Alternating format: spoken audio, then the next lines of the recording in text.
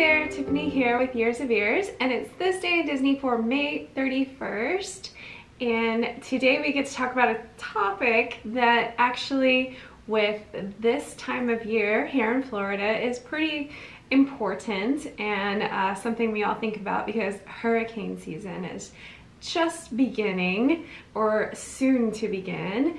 And back in 1985, a very intelligent man was born, George Rippey Stewart.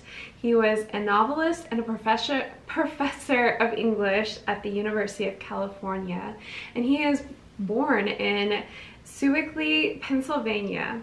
So his greatest interest in and knowledge of ecological sciences led him to write Storm in 1941, and this is the first ever ecological novel, and it was dramatized as A Storm Called Maria on a 1959 episode of Disney's television series.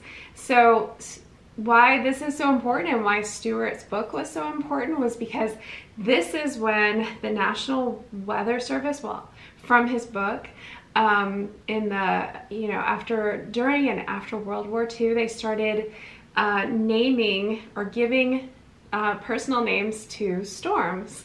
So it was really from his writings and interest in, storms and ecological events. So before that, they weren't really naming storms the way that they do now.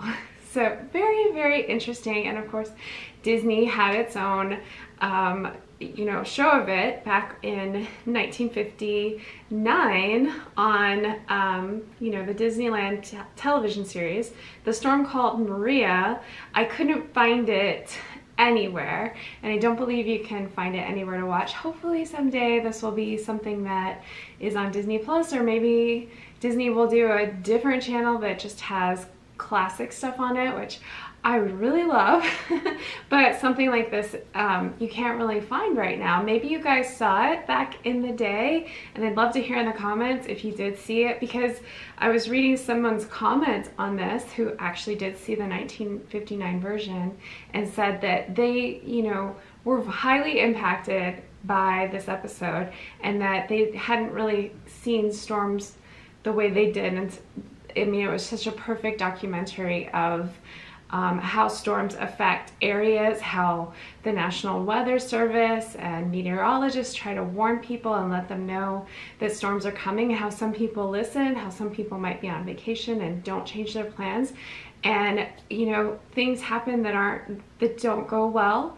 And then other people are warned and they take precautions and are protected. So it's such an important subject, and it had become more important because of George Rippey Stewart.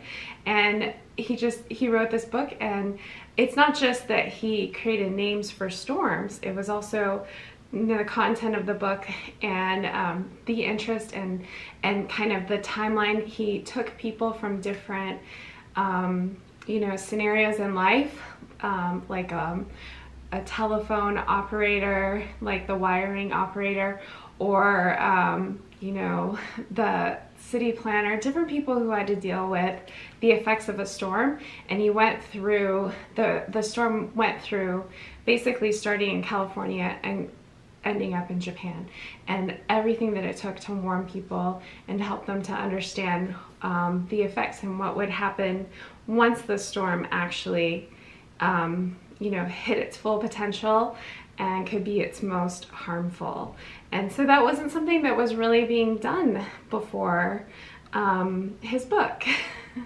So I think it's cool that Disney did the TV show off of it as well, and gave people a lot of knowledge about storms and how they can affect their town or whatnot, and hopefully gave more awareness to maybe listen to the weatherman or pay attention, because back then it's not like everybody knew exactly what was going to happen all the time with storms and how dangerous they could be, because there wasn't as television was really just around for such a short period, and you would hear stuff in the news, but not necessarily all over the world like we know now. And so really education and understanding for storms has really grown over the years.